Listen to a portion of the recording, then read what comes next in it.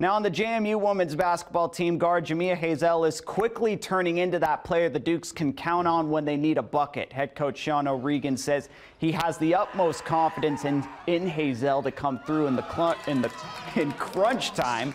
And he pointed out it's not always with shot selection. It's knowing when to pass to let another player hit the big bucket. Hazell scored a career-high 25 points in a win at Louisiana Monroe over the weekend. I guess you could say I have the clutch gene, but mainly I just, like, when it's the game coming down, I just be just locked in, just focused. It don't even have to be me taking the shot. It could be like Peyton or Steph or Susha. It's just my main goal is just to win, and that's what my main mentality is.